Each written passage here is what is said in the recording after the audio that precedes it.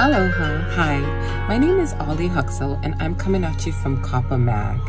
I am the executive director with Kapa Mag, and I just wanted to say so sorry I don't have my glam on today and right now, but really what we do is we help other people get glammed up. Right now I am working, and I wanted to just kind of do a quick shout out because, you know, as I was working, I did project after project after project and nothing really came to fruition. So I was like, what's happening?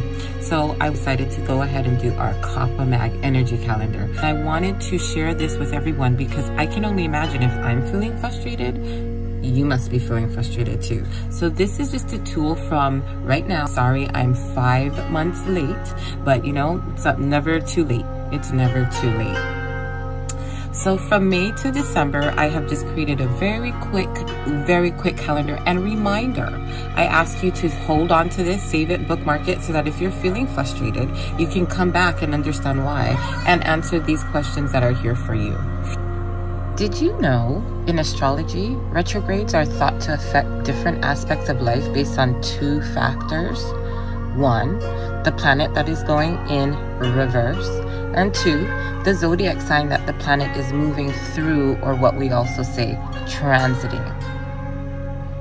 Meditate on self-reflective questions. Pluto enters Aquarius for the first time since 1798. As the ruler of power, transformation, death, and the collective shadow, Pluto transformed at a very deep level. Since 2008, it's been moving through Capricorn, meaning its upheaval has been focused on Capricorn-ruled areas such as workplace, government, big-scale institutions, and authority figures. Now, as Pluto shifts into Aquarius, where it will stay till 2043, we can expect similar intense changes to occur in Aquarian facets of life, such as technology, humanity, and social community.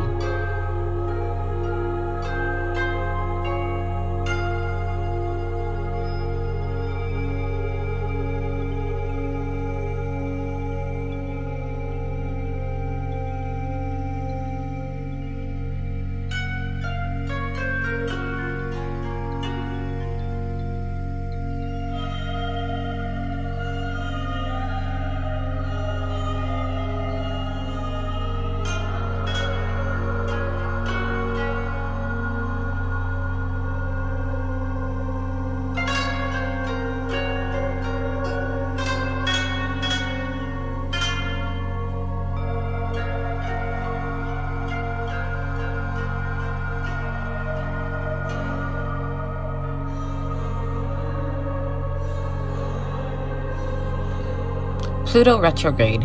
Pluto is only just beginning to dip into the first degrees of Aquarius. This means the planet's forthcoming retrograde, starting on the June 11th and lasting through the end of this year, will take it back to 29 degrees Capricorn.